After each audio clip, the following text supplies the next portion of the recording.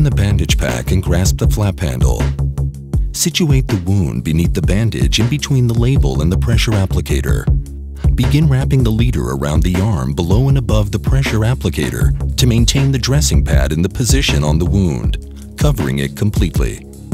When the wound is secure and protected, engage the wrapping leader in the pressure applicator by bringing it through the opening of the bar at the top.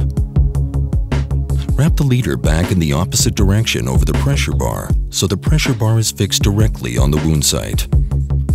Continue wrapping the bandage around the arm.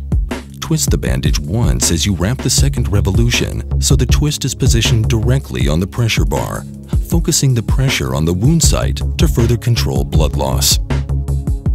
To immobilize the arm, use the wrapping leader to bandage around the patient's torso by bringing it across the front or back of the body and underneath the opposite armpit, returning across the torso and around the wounded arm.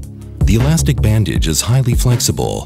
When wrapping around the torso, maintain the bandage at its full width so as not to inhibit breathing. Fasten the closure bar at any suitable place on the bandage.